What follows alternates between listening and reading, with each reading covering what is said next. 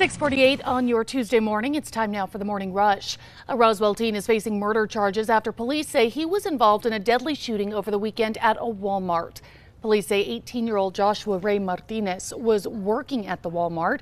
He's since been arrested for the fatal shooting of 19-year-old Steve Soltero. Martinez was arrested in southeast Roswell yesterday afternoon.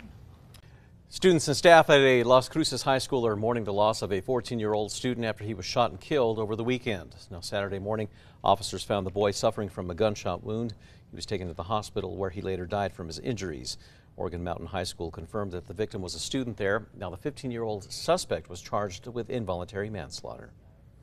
The man police say is responsible for a deadly street racing crash in northeast Albuquerque is being released from jail while awaiting his trial. Police say Andy Doreste Samuel was racing another driver in a Mini Cooper when the two cars crashed into a white Toyota Camry. The driver of the Camry, Jenna Hamilton, was killed. Doreste Samuel's defense attorney argued for his release based on lack of criminal history. Erica. And here's a look at our school day forecast. It is a chilly start. Temperatures will be in the low 50s through the commute and into the low 80s this afternoon, so be sure to wear your layers. The State Department of Health is hoping to combat a rise in babies being born with syphilis. That's with a renewed public health order. This comes after the number of infants born with syphilis in the state increased from 1 in 2017 to 76 in 2022. Now, the order is encouraging more testing for the disease in people ages 18 to 50. We'll have to wait to find out if New Mexico United will be allowed to build their soccer stadium at Balloon Fiesta Park. Under the proposal, the team would lease a 7-acre plot on the east side of the park from the city, with the city agreeing to spend at least $30 million on construction. City councilors decided to postpone the vote to approve the proposed lease agreement until their November 20th meeting. Albuquerque's City Council has approved a spending policy for funding received through opioid settlements. Councilors will collaborate with the county and behavioral health providers to determine the best way to appropriate those funds. The money must be used to fight the opioid epidemic. Erica.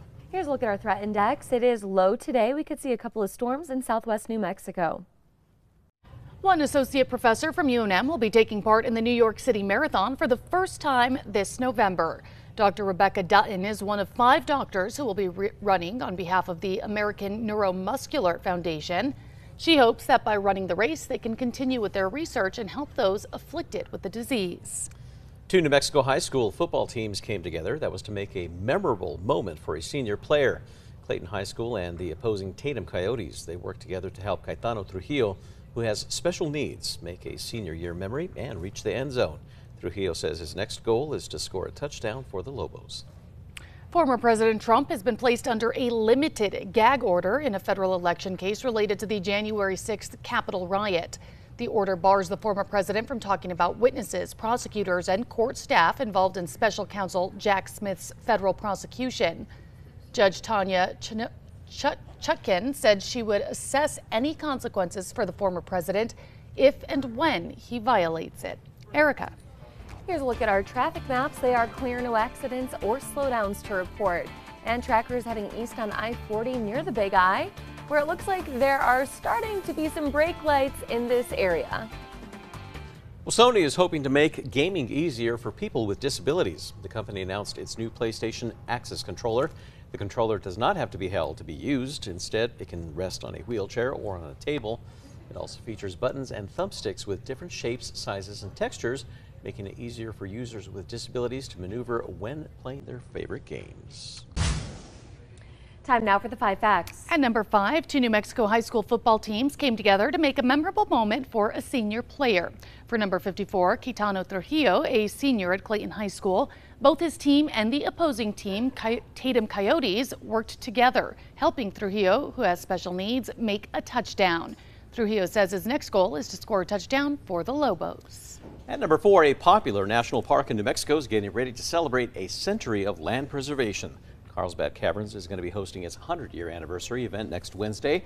President Calvin Coolidge set aside the park back in 1923 to preserve it and protect its, quote, unusual beauty and natural decoration. The park encompasses not only the caverns, but more than 119 other caves, as well as the unique native ecology.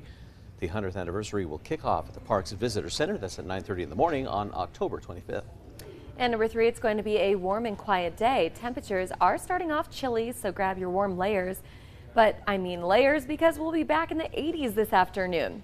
Temperatures will climb through the 60s during the morning and midday, 70s by the early afternoon, and we should hit that high by late afternoon with plenty of sunshine.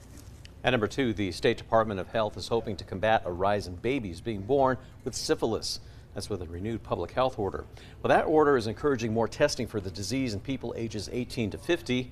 This comes after the number of infants born with syphilis in the state increased from 1 in 2017 to 76 in 2022. NMDOH Chief Medical Officer Miranda Durham says one factor contributing to the spike in cases is insufficient syphilis testing. Durham says the disease is treatable during pregnancy, and babies can also be treated at birth. Now, for people without insurance interested in getting tested, public health offices offer free testing. And at number 1, we'll have to wait to find out if New Mexico United will be allowed to build their soccer stadium at Balloon Fiesta Park.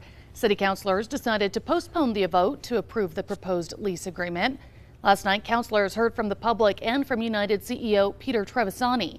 After public comment and discussion, the council decided to hold off on a vote until their November 20th meeting. Under that proposal, the team would lease a 7-acre plot on the east side of the park from the city, with the city agreeing to spend at least $30 million on construction. The city would put state legislative funds toward general improvements at the site, but not toward the stadium itself.